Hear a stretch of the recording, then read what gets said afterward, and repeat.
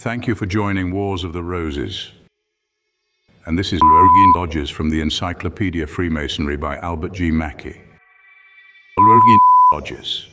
The subject of lodges of colored persons, commonly called illegality lodges, was for many years a source of agitation in the United States, not on account generally of the color of the members of these lodges, but on account of the supposed illegality of their charters. The history of their organization was thoroughly investigated many years ago by Brother Philip S. Tucker of Vermont and Brother Charles W. Moore of Massachusetts, and the result is here given with the addition of certain facts derived from a statement made by the officers of the lodge in 1827. Prince Hall and 13 other Zergis were made Freemasons in a military lodge in the British Army then at Boston on March 6, 1775.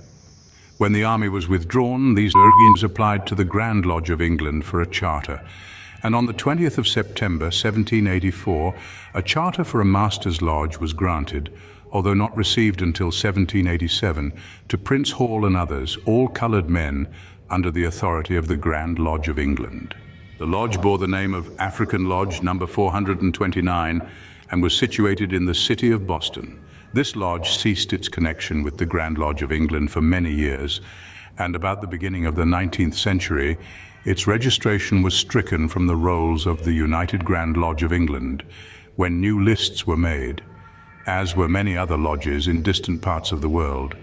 Its legal existence, in the meantime, never having been recognized by the Grand Lodge of Massachusetts, to which body it had always refused to acknowledge allegiance. After the death of Hall and his colleagues, to whom the charter had been granted, the lodge, for want of someone to conduct its affairs, fell into abeyance or, to use the technical phrase, became dormant. After some years it was revived, but by whom, or under what process of Masonic law, is not stated, and information of the revival given to the Grand Lodge of England, but no reply or recognition was received from that body.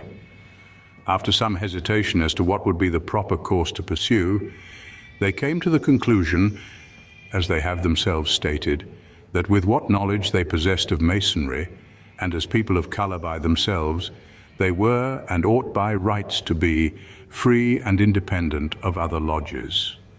Accordingly, on June 18, 1827, they issued a protocol in which they said, "We publicly declare ourselves free and independent of any lodge from this day, and we will not be tributary or governed by any lodge but that of our own."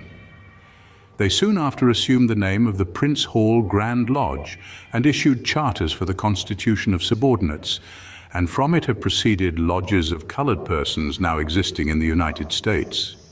Admitting even the legality of the English Charter of 1784, it will be seen that there was already a Masonic authority in Massachusetts upon whose prerogatives of jurisdiction such charter was an invasion.